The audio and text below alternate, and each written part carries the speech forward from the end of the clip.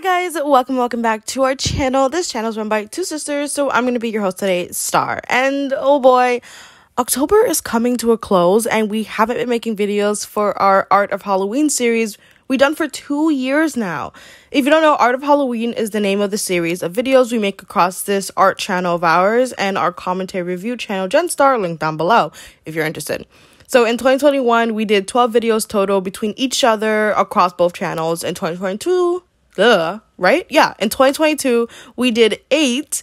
And then now we're in 2023 and we did 0. Junior year of college is so hard and I just literally have like no time to be doing anything, even if I desperately want to. So with that said, let's get into this video. So on TikTok, there are so many OC challenges and I always wanted to do one. And the usual way I've seen these challenges be like portrayed in videos is if you have a certain aspect in your life, then you have to draw something that equates to that. Like your birth month might influence the gender of your character, and maybe the type of season you like might equate to something else that you have to draw. But there are some other ways to do OC challenges besides like if you have this, then draw this. And so the one that I'll be doing in today's video is called a pause challenge. So you have a lot of images flashing on the screen in a certain category like eyes, hair, accessories, things like that. And then you have to pause the video or screenshot randomly and draw what you landed on essentially. So I thought I wanted to do the pause version of this. So I'll play the TikTok that I used to design this character that we're going to see really soon. And then we'll jump into what I drew.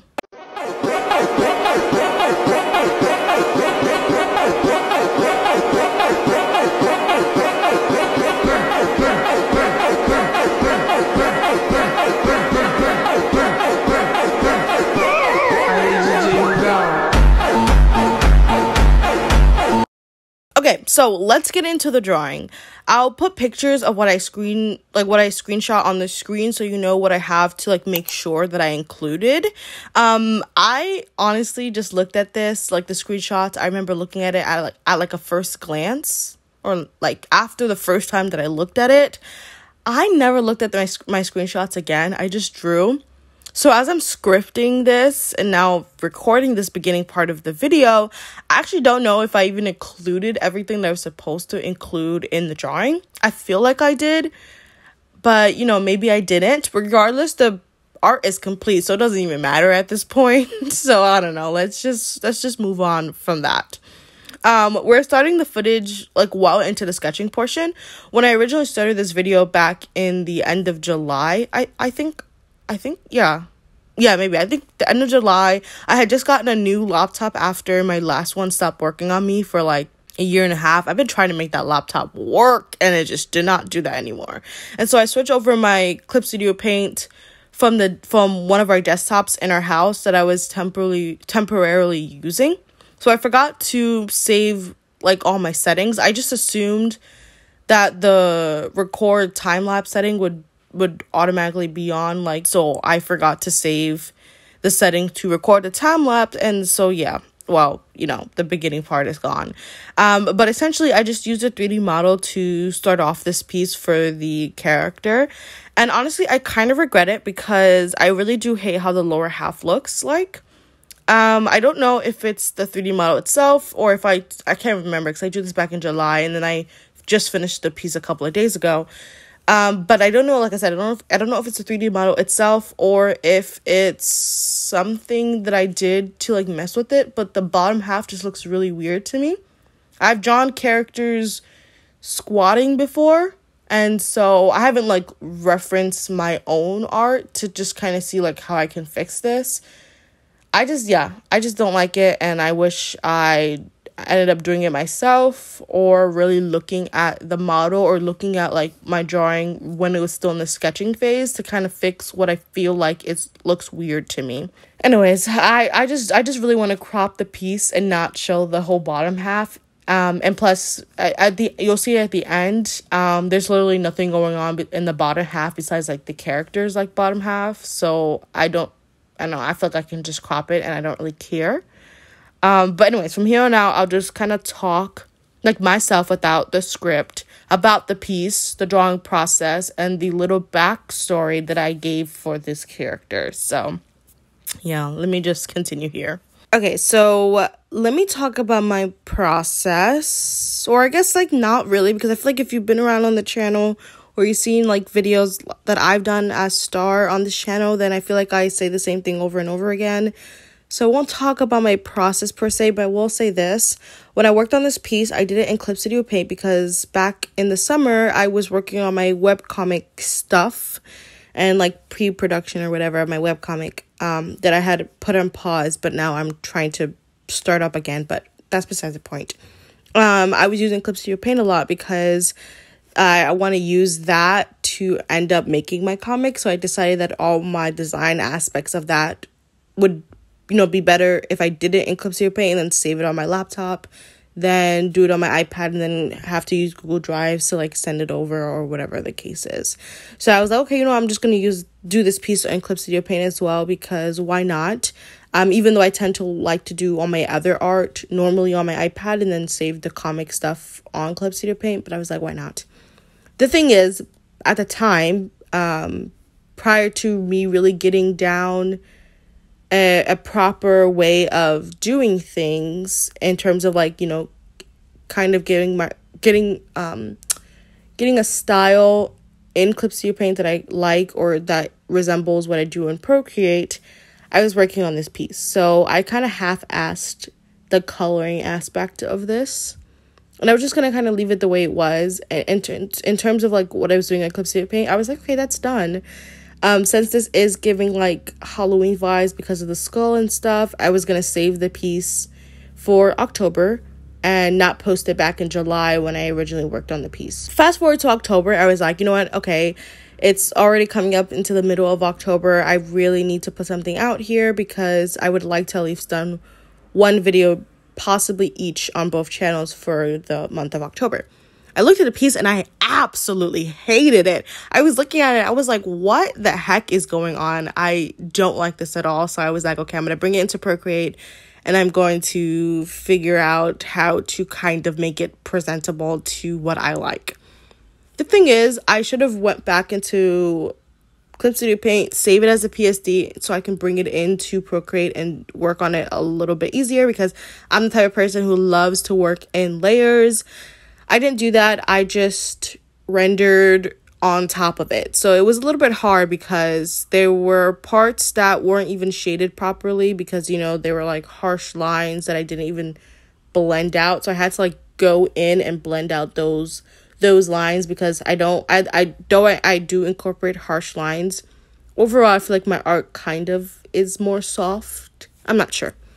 So yeah, I had to go in and blend those out. But then because everything was on one layer, when I was blending something out, stuff like the lace undershirt part of the design with like those like lines that go across to kind of emulate that fishnet type vibe, those parts would then get blended out, obviously. So then I had to then go in and then re-put those lines back on top. So it was like I was doing the shading process, which is usually underneath the line art or underneath the sketching, and then I was doing the overpainting process, which is usually above everything else, like all in one layer. This is why I absolutely hate doing stuff on one layer. I commend people who could do things on one layer. I cannot. Anyways, that's what I would say with the process. That's like, something different that I had to do that I don't normally do. I don't like the bottom half of the piece. I absolutely hate it. I did duplicate this piece on Procreate and then crop it, but then it ended up just being a really long horizontal like canvas after I finished it. And I don't think that would do good in terms of like posting. I don't think that would work well. I'll figure it out, but I don't really like the bottom half of the piece. But other than that, I think that's it. So I will tell you guys a little bit of the backstory that I created for this character, because I thought, like, why not? And then we'll get into ending the video off with the proper outro. Okay, now, so let's talk a little bit about who this character is and what her backstory might be. So far, all I know is that I want to name her Violet. Violet. Oh my god. I went to name her Violet. And yeah, that's really unoriginal, but I saw the purple hair and I was just kind of like, that's just what came to mind. And yeah, so yeah, her name's unoriginal and her story is also gonna be unoriginal either. I don't know what character this story might be similar to, because I wasn't thinking of a certain character and then designing her story off of that, but just because, really nothing's original, so like something like this has already been done before, but I just don't know where. But essentially, in a small town where I would want, first of all, in the broader world, I want magic and the supernatural to exist. But in the small town where Violet is from, magic and supernatural doesn't exist. Maybe there aren't like residents who also, do magic, or residents who have supernatural abilities, and maybe also that, but like in their surrounding area. So like maybe the forest, maybe some smaller villages that are around them also don't really experience magic or the supernatural. And so Violet would live in the small town where magic and supernatural doesn't really exist as often as outside of the town and its surrounding areas. However, Violet grew up with collector parents who were fond of the supernatural. So when they died while on a journey, Violet took over her parents' occult shop, where she like relishes in it. Since like a very young age, she has been drawn to the odd and weird world of magic and the supernatural.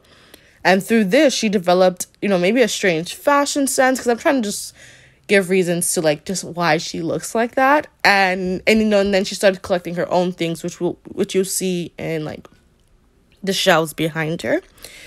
So like, yeah, such as you'll see like the skeleton heads behind her. And I also think that maybe the headband that she wears had been rumored to have magical properties. So it's rumored to be a magical item, that may or may not give her powers. So I feel like she probably went on a journey and found that item, and she wears it on her to give her magical abilities.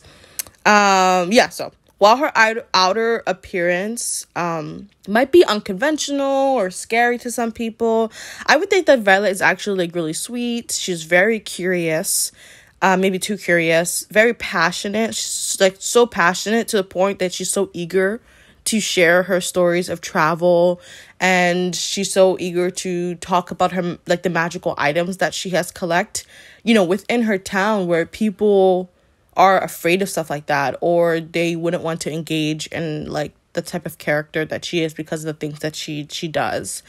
So yeah, I don't know. I feel like Violet, I feel like despite that, she would still do it anyways, and I think that would just make her ostracized probably even more.